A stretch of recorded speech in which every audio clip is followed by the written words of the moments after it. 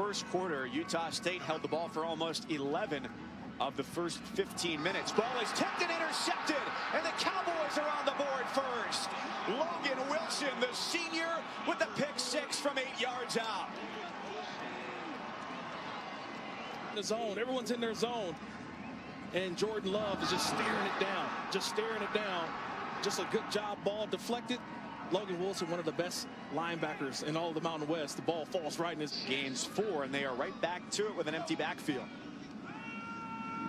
The shoulder shimmy, long ball down the sideline is caught.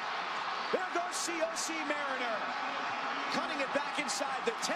Touchdown Utah State. 80 yards for number 80. Love had one of his passes taken away and returned for a touchdown. This one, right guy, right place, right time. 7-7. And 14th in the country overall in terms of points allowed. Wide open, break down the sideline. A blown coverage leads to 6 for Utah State.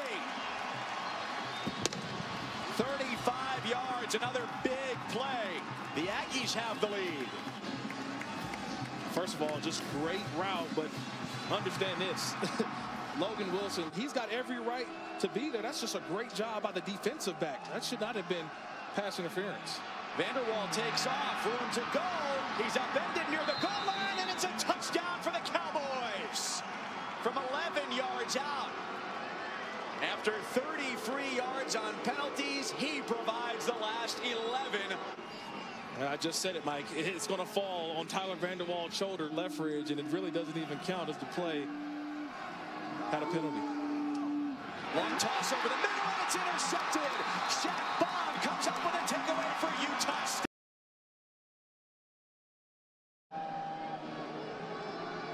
He lines up in the slot. He's targeted, and he didn't see the ball. It's intercepted. Utah State coming back the other way, and the Aggies have first and goal.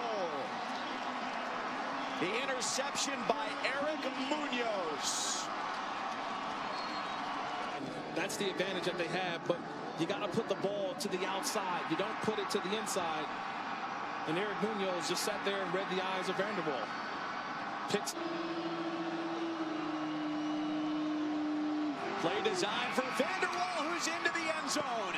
Touchdown Wyoming as they get their first score in almost 2 quarters. Touchdown number 2 for Tyler Vanderwall. And it's him taking matters into his own hand.